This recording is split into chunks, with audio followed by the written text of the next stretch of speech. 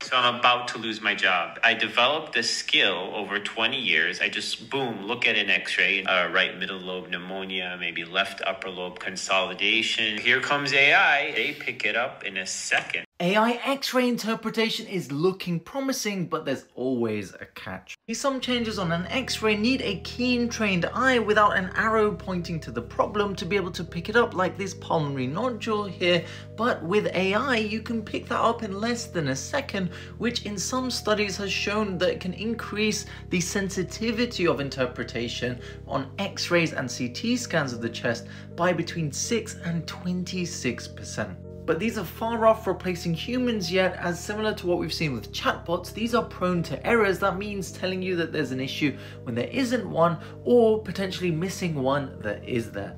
Also, unlike an X-ray, there's little to no transparency about how these algorithms actually come to their interpretations, meaning who would be accountable if there is an error.